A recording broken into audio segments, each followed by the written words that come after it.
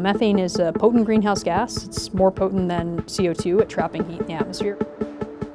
Methane emissions from beef cattle in the U.S., they're roughly about 2% of U.S. greenhouse gas emissions.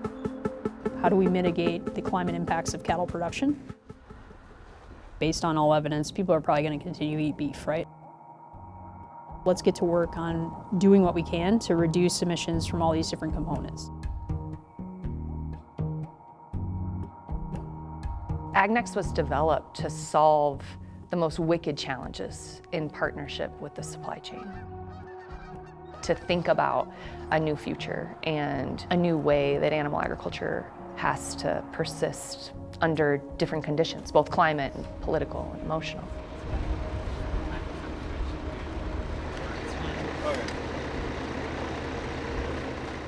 In the United States, we do have a very efficient beef production system.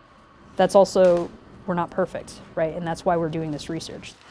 Hopefully folks feel rest assured that there are people actually working on this to make sure, whether we're talking about beef or any other aspect of the food on your plate, we're trying to make sure that whatever that mix is on your plate, whatever your food choices are, that it's hopefully more sustainable as we keep going into the future.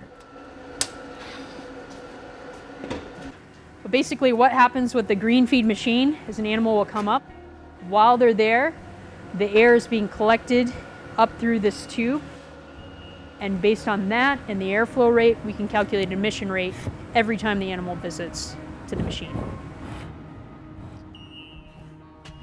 That's what we're trying to do, is to set up that team to be able to test future tech, not just in its applicability to improving, environmental implications of beef and dairy production systems, but also assessing barriers to adoption. Every food, not just every food, everything we do has an impact, an environmental impact on the planet. We have all got to reduce that. We've got to reduce it in every form of food production that we have. We've got to reduce it in everything we do as humans on this planet.